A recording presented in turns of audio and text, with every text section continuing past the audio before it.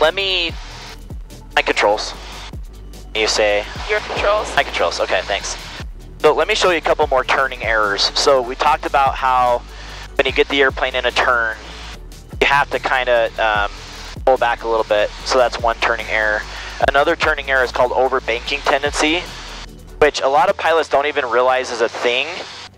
They just automatically like keep their nice bank angle, which is kind of constant right now. But once you get into this area, the airplane wants to keep going over, and it's going to get steeper and steeper and steeper. You see that? So what we do as pilots is to maintain a bank like that, Elmer traffic, Cessna 17. we're kind of turning back the other direction just a little bit. You see how the wheel's that way? So I can do those turns. And you can turn a little more steeply. That's overbanking turn. The other thing is the rudder, is keeping things coordinated throughout.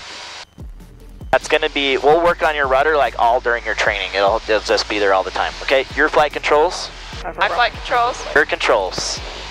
Jumpstart your aviation journey today by going to angleofattack.com or downloading our free app on the Apple App Store or Google Play Store.